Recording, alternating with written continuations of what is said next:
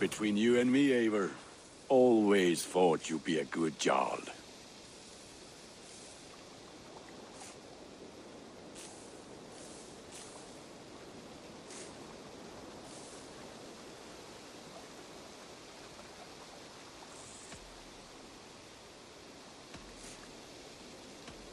About you and Bridget.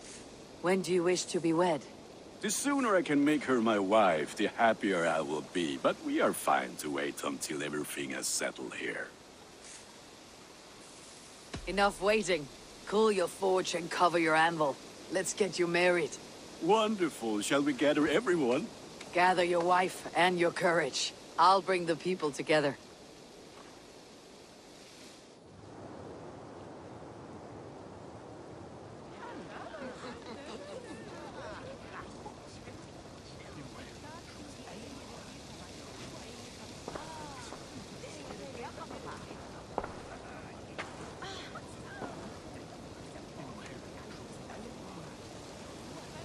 I am honored to stand before you, Gunnar, Bridget, on this bountiful day, to celebrate the strength of your bond and see you wed.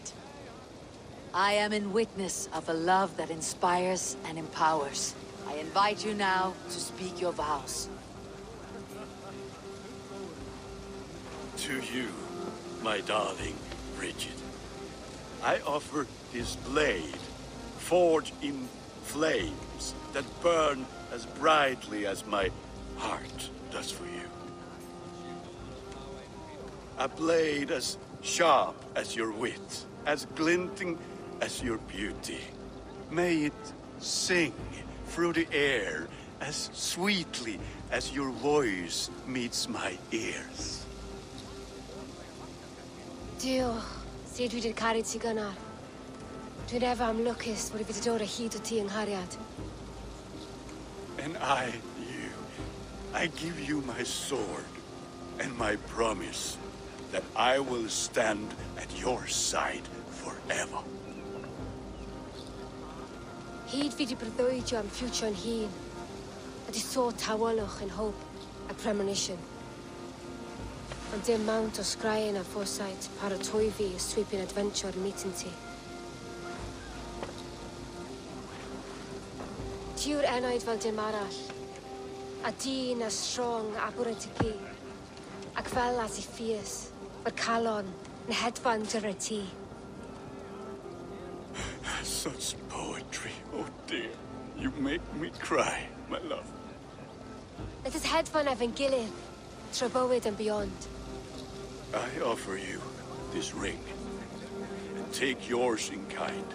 I will wear it with pride and honor, warmed by the love of so perfect a lady. And I gwisgo fe fel calon, adoration a ffydd and byth. This is the greatest day of my life. Embrace me, my love.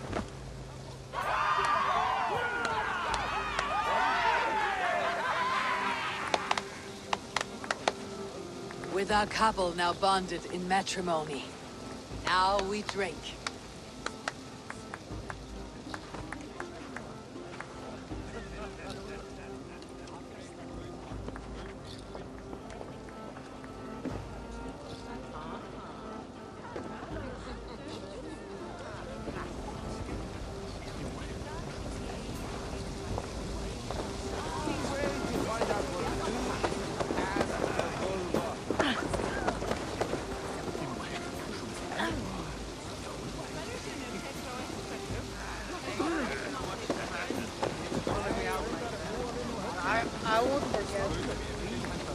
Valka, I want to thank you for all you have done for me. My visions have lessened of late, and well, I find it hard to explain how different I feel. Grounded, unified, peace. That is good to hear, Eivor. Very good to hear.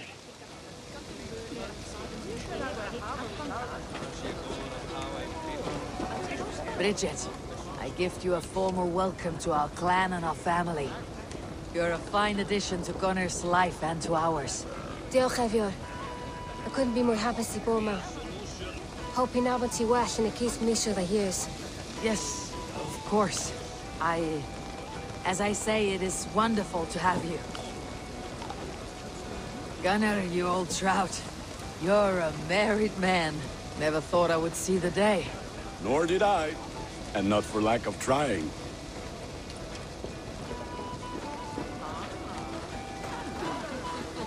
You've been among us for quite some time, Rether. Are you ready to settle? Make a home here? For a year or two, perhaps. But I am not the settling kind. I am a wanderer, always searching, never finding. Maybe one day.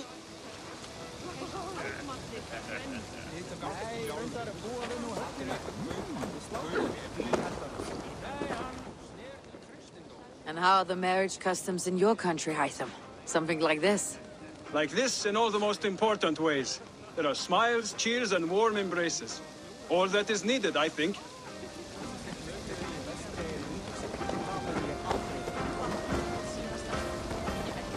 Always. I'm surprised you did not serenade the bride and groom with a verse or two. Oh, I wished to, I did. But all that came to me were insults and jibes. Another time, I think.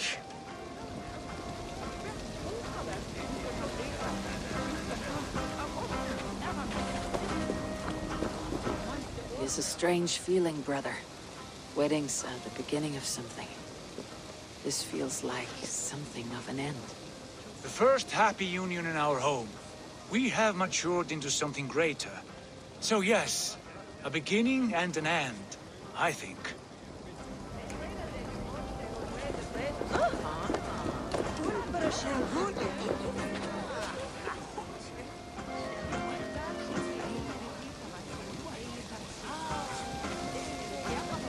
Randvi, saw you looking a little lonely. Thought I might come and join you. How nice. Are you enjoying yourself? I am. I never thought I would see gruff old Gunnar so enraptured by a woman. Enraptured by anything, for that matter. He's a hard one to read, but I am pleased for him, and for this day of rest and respite. After everything, a few days of feasting will do the people some good. They need this. They do. Will you walk with me? Anywhere. Lead on. Something has been on my mind for some time. I am no seer, but I foresaw this day long ago. Not Gunnar's marriage, but our situation. Our success. How do you mean our success? I mean to say that I saw our settlement flourishing, through our victories in war and in diplomacy. And from the day we set out from Norway, I knew that you would make a fitter leader than Sigurd. It was never in his character to lead. It was always within yours. I see. Do you? You might have warned me. You would not have listened. Fair. I do hope you see it now, in all that you have done for us. Randvi, you and the people here have done more for me than I could ever repay. I'm honored by your faith in me, and your confidence. As I am honored by your love. And I by yours. Eivor, I want you to know that Sigurd and I are... We are severing the bonds of our marriage.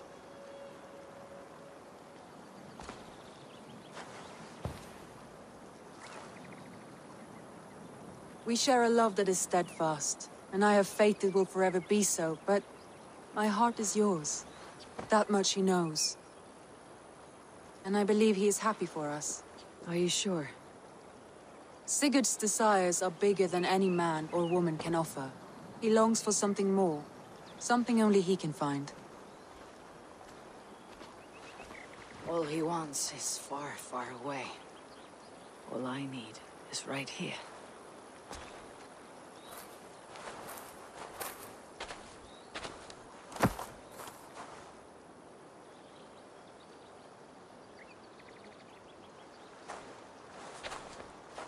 Shall we find our way back to the wedding?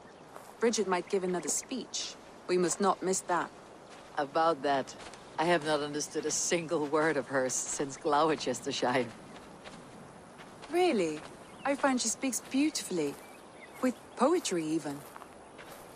Are you kidding? Am I?